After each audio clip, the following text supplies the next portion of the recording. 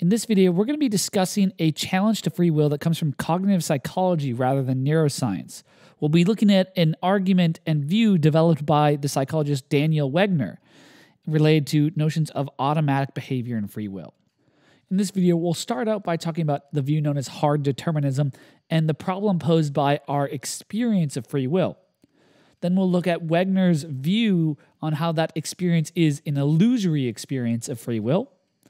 We'll look at some data on automatic psychological processes involving some automographs and some data on facilitated communication.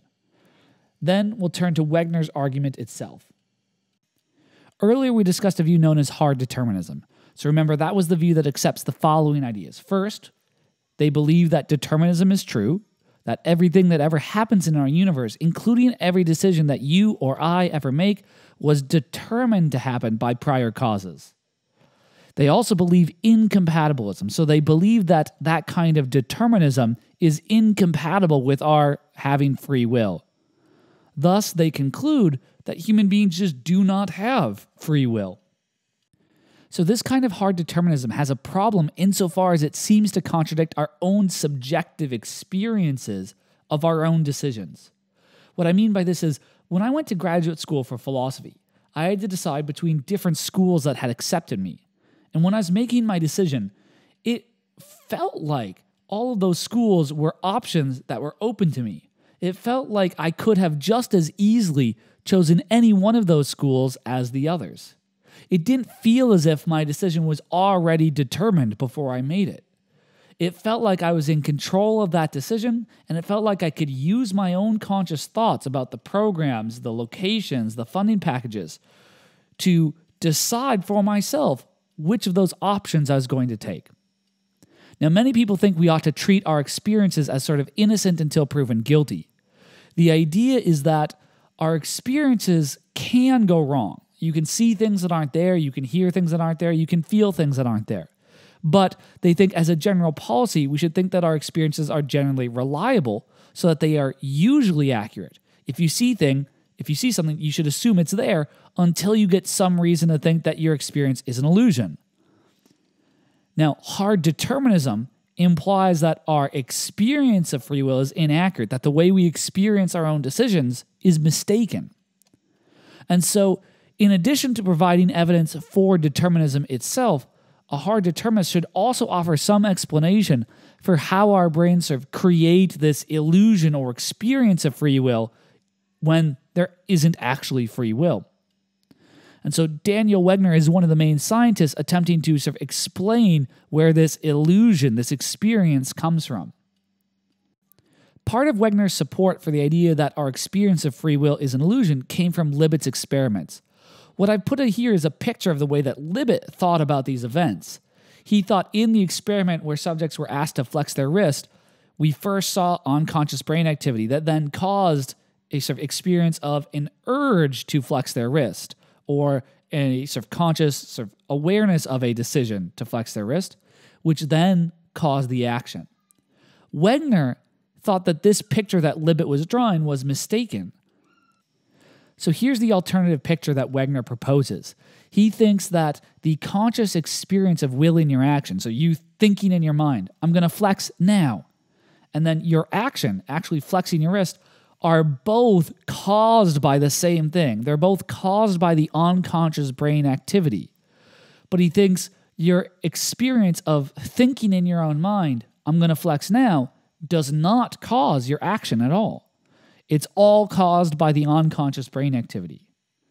Why does it feel otherwise? Well, in your experience, you feel the sort of thought, I'm going to flex now. And then slightly later than that, you see your wrist flex and you feel your wrist X. So the purple little bubbles here sort of represent what is showing up in your experience. But what's not showing up in your experience is the unconscious brain activity.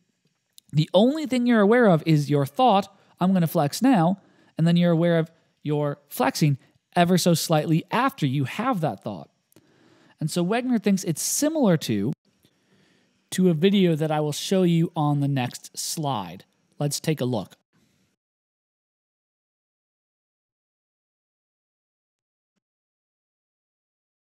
in that video, it really does look like the red square causes the green square to move.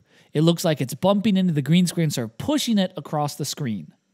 But in reality, that's not what's happening. The red square doesn't cause the green square to move at all. They're both just images on a screen. The movement of both squares on the screen is caused by the sort of programming that created the video. So both movements have a common cause. Our experience of causation in that little movie clip is an illusion. And the illusion arises because we are first aware of, we see the red square move. And then we're also aware of, we also see the green square move right after we see the red square sort of reach it. However, we're not aware of the program that's sort of working behind the scenes to cause both of these images to move one after the other. And because of that, since we're only aware of the red square moving and then the green square moving, we experience it as if the first thing causes the second thing to happen. Let's watch again. So Wegner thinks that something similar is happening in the Libet experiment. What happens in your experience, in your sort of conscious thought, is first you're aware of the conscious thought, I'm going to flex now. Or you're aware of your sort of feeling of the urge to flex your wrist. Then slightly, like right after that, you see and feel your wrist move. And because in your experience, you only experience the first thing and then right after the second thing, it feels like the first thing causes the second thing. So that's what the dotted purple line represents, is that you feel as if the first thing in your sort of conscious awareness causes the second thing you're aware of, the action.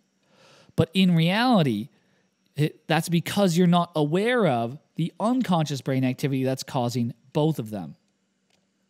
In reality, what's happening is the unconscious brain activity causes the experience of the thought, I'm going to flex now, or the feeling of that urge to flex.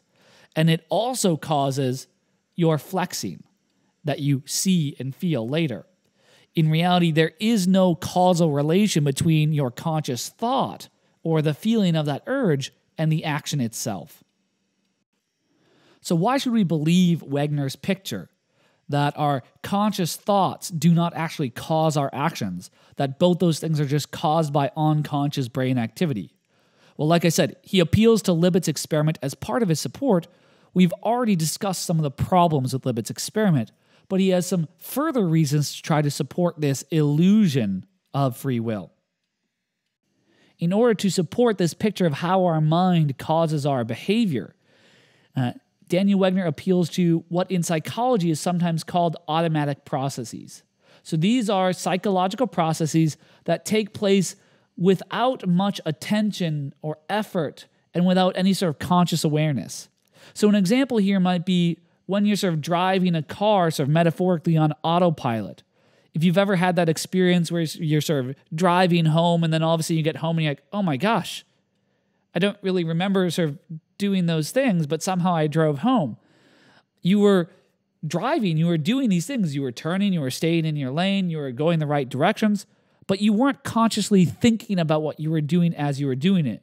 You were doing it without your attention, without putting in much effort, and without your sort of conscious awareness on those actions. Those are the automatic processes. So Wegner appeals to various experiments to illustrate these kinds of examples where automatic processes can cause our behavior without any conscious intention or thought. The idea is there's a certain stimulus and our brains sort of automatically process that stimulus to produce a response. So the first kind of experiment that Wegner appeals to uses what's called an automatograph that detects hand movements. Here's a picture of the machine. So you put your fingers on there, and then what can happen is the experimenter will manipulate the environment or suggest certain ideas that will then get the subject to automatically move their hand in various ways without thinking about it, without trying. So they have no conscious intention to perform this behavior. As an example, they might put a metronome in the room, and the person might start tapping their finger on the automatograph to the beat of the music without realizing it, without trying. This is a familiar experience, I think. If you listen to music, you might all of a sudden find yourself sort of tapping your foot on the floor to the beat of the music without trying. I know this happens to me all the time because I'll start sort of drumming on my desk, and then my wife will yell at me because I'm annoying her, and then I'll realize what I'm doing and think, oh, sorry, I didn't realize I was doing that. And then 5 minutes later, after I stop, I'll do it again without realizing. Another version of this experiment is they have people put their hand on the automatograph. And beforehand, they were supposed to hide something in the room. And then the experimenter comes in and they mention this thing that they hid. And then without even realizing it, the person with their hand on the automatograph will slightly move their hand in the direction of the place that they hid this sort of toy or whatever it was. I mean, you sort of see this kind of phenomena all the time if you watch detective shows.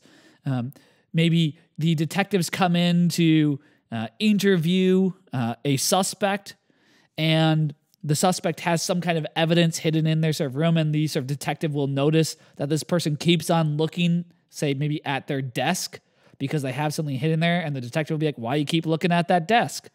And the idea is that idea of this piece of evidence was suggested to them by the sort of detective. And even though they have no intention of sort of trying to sort of look at where they sort of hid it, their sort of brain sort of automatically gets this behavior to happen sort of unconsciously without thinking about it. So this is the first kind of experimental evidence that's used to try to sort of illustrate how a stimulus, how a sort of certain suggestion in the environment can automatically produce sort of behavior without any sort of conscious intention to do so. The second kind of example that Wegner appeals to is via the history of facilitated communication. So this was a technique developed to help people with severe autism and cerebral palsy communicate with the help of a trained facilitator. The facilitators would pay attention to which keys the subjects were trying to push on a keyboard, and then they would push those buttons for them to spell out the words and thoughts. The idea was that by using the facilitator, then the patient would be able to communicate their own thoughts and ideas. So the facilitator is not supposed to sort of type these things out themselves. They're supposed to try to figure out what the patient is trying to push so that the patient can communicate their thoughts. It turned out, however, that everything the facilitators wrote was coming from their own mind rather than from the sort of patient's mind. They were in control of what was being typed, even though they weren't trying to. They weren't trying to mislead anyone. At least a lot of them weren't. And so they had no conscious intention to come up with these, or write these things themselves. This is similar to something you might be familiar with, the idea of a Ouija board.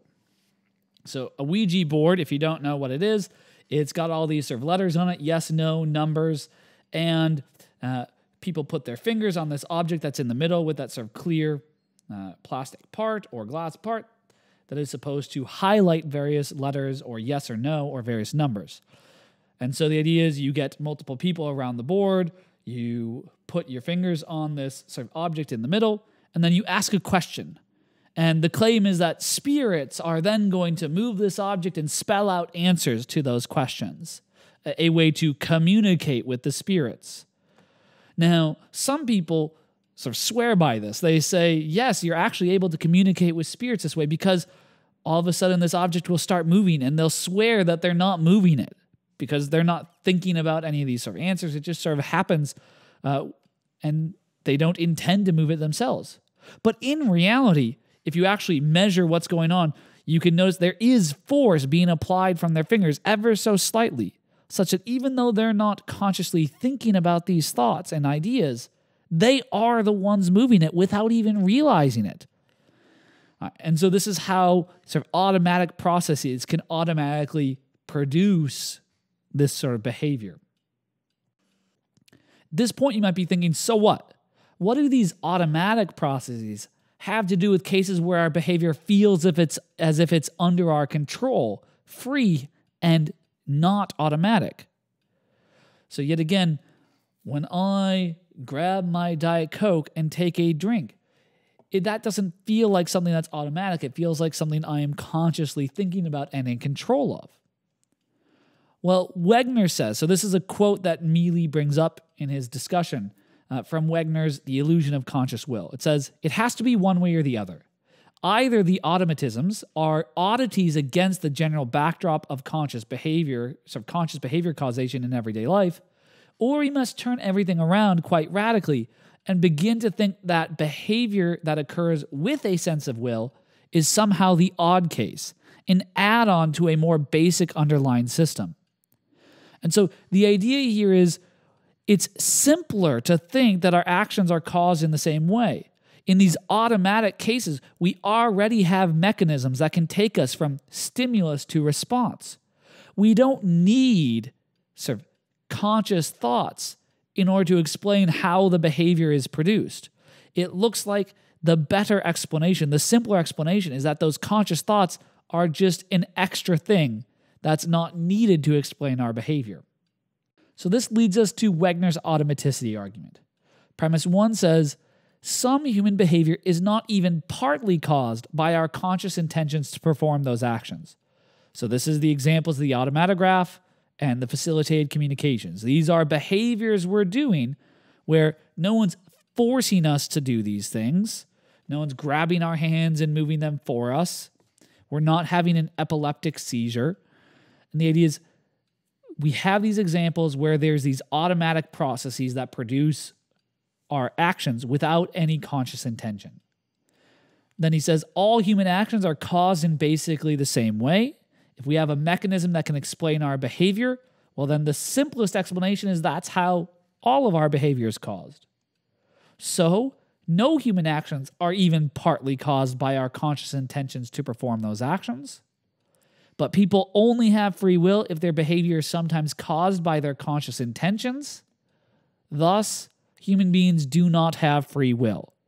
The conscious thoughts that we have are not in control of our behavior. It's the automatic processes happening underneath the surface of consciousness. It only feels like our conscious thoughts are in control because we are unaware of the unconscious brain behavior that's really pulling the strings.